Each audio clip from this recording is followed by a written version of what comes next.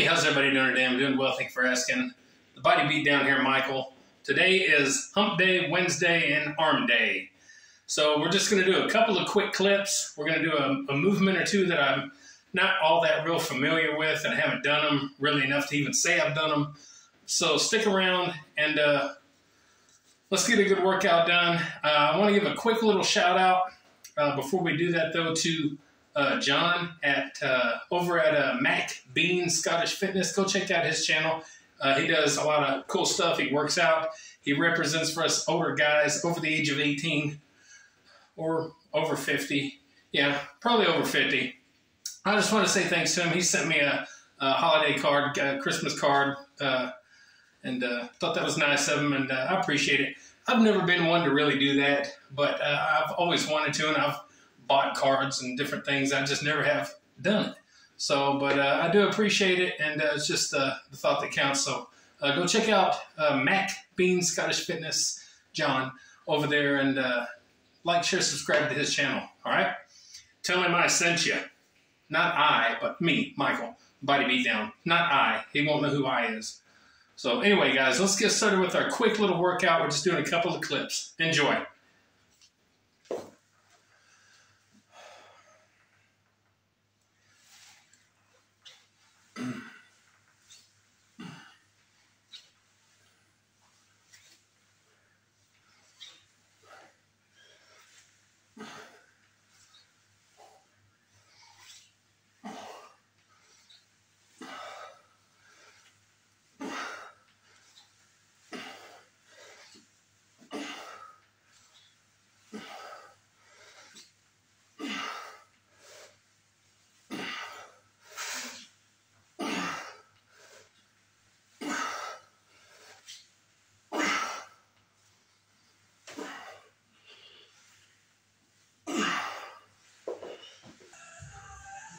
Close grip bench press. I never do these.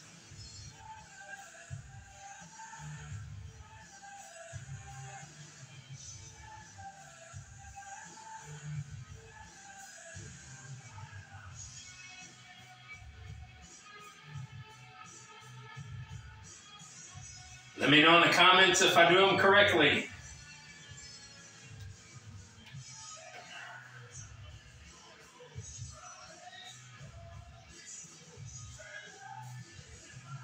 One, two, three, four, five, six, seven,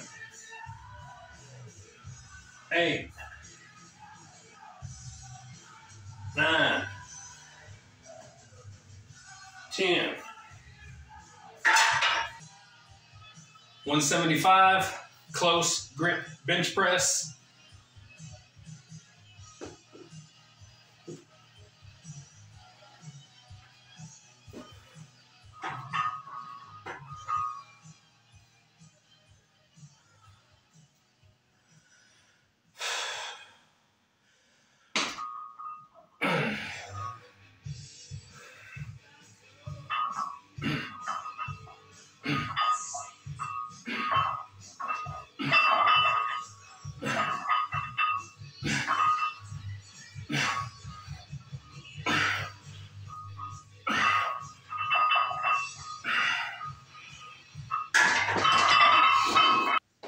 Alright, we're going to be doing some easy bar skull crushers. Now typically I use a dumbbell, a single dumbbell with 2 hands. Today we're going to use the easy bar just for something different. And so it's kind of a new experience anytime I do this because I don't do it all that often. So I don't even know how to hold the bar, if I want to do it wide or narrow.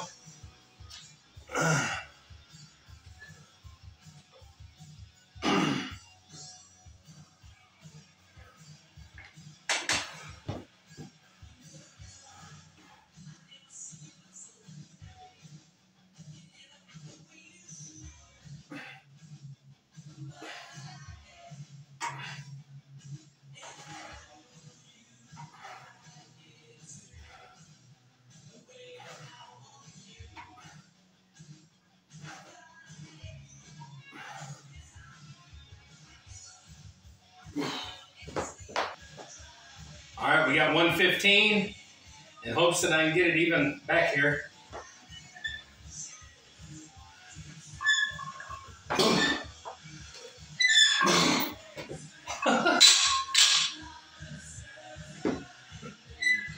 There. Wonder if I can do that.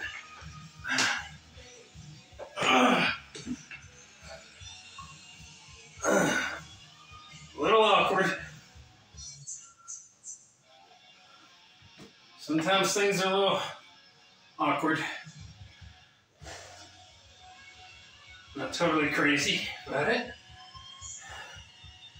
All right.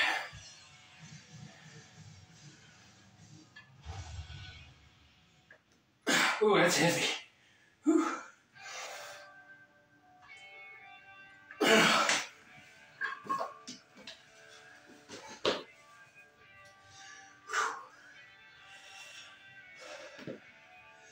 This is when you know when is too much. Number one, I'm not used to doing it with a easy bar. It's a lot of weight, and I didn't get the weight up there real well. So I'm not going to go that heavy. I'm going to take some of this off and recalculate, guys. And it's okay to do that, especially with movements you're not used to doing, like this one. So let's redo that. All right, we went down to 85. See if we do that a little better.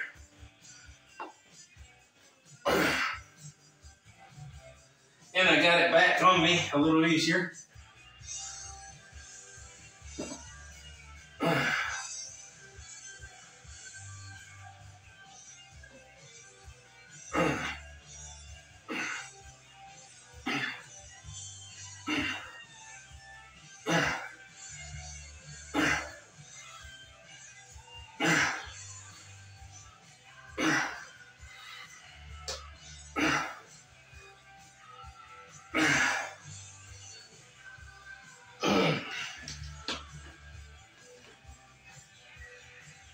So at 85, even that was a little tough. This a little bit different and awkward, oddly enough, than the one dumbbell that I do, the 100. So it's a little bit awkward. Plus it's digging into your skin a little bit with the knurling on the bar. So it's a little different for me. I may do one more set with 85, then I may drop on down back to 65. So there you go. You live and learn, and you live and learn.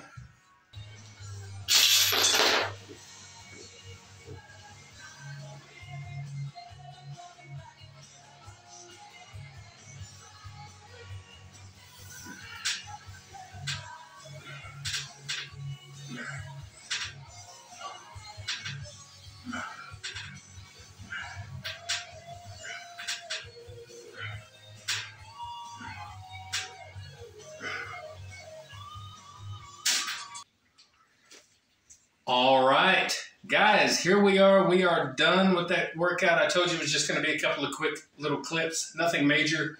Just want to touch on the skull crushers. Two things. Number one, you'll see that I took on a little bit more weight than I was comfortable with, but I was also man enough and humbled enough to stop the set right there and drop the weight and get out some good reps. So sometimes that happens when you're not used to that movement. Again, I'm used to doing it with a dumbbell. A single 100-pound dumbbell is as heavy as I ever go. And they're terribly heavy and difficult to do. And that was just a little bit heavier. And I thought, well, I'll be able to do it because it's a bar. But it was really awkward. So anyway, don't be scared to try something and then drop back down. Don't be scared. So anyway, as far as that goes, there's that. And something else on skull crushers. Something I want to touch on is I see some people out there going way too heavy, i.e. what you see me try to do, and they turn their skull crusher from a pivoting movement into a hinge movement, from a hinge movement, a pivot, into a press. And a skull crusher is supposed to be a hinge move. You're supposed to be bending at the elbow. A lot of people I see sometimes going way too heavy. and they'll get maybe 1 or 2 reps that look decent, and then it ends up being more of a press. So if you're going to do that, you might as well do some close grip bench pressing. So anyway, I just wanted to touch on that, and I'm not a form police guy. I don't care how people do stuff, but I will say with a movement like that, you want to make sure to do this incorrectly, because you do get the most out of the movement with this. A lot of movement, there's little tweaks and different angles and different ways you can do stuff, but really for the skull crusher, you want to try to make that a hinge move, so you get the most of it. And anyway, not a horrible day. I got a nice pump, moved some decent weight, nothing too heavy. Also on the close grip bench press, I don't really do those. I can't say it's my first time doing them, but I can say I've probably done them less than 5 times, easily, over the past 25 years. Probably less than 5 times. So they felt pretty good, getting yourself kind of situated where you need to go, not just your hand width, but also where you're going to come down and where you decide to touch down at. Me, I found that if I came down more kind of under my chest a little bit, it felt a little bit more comfortable on the wrists and right here where I'm pivoting, where I'm bending my arm. It kind of was pinching or something. Maybe it's because my biceps were really pumped from the workout, but they were really pinching like in this area. So I found that once I kind of came down and started touching more about here, it felt a little bit better. So you just got to kind of work with stuff like that and figure out what you're doing. So anyway, guys, like, share, subscribe, comment, all that good stuff to me, The Body Beatdown.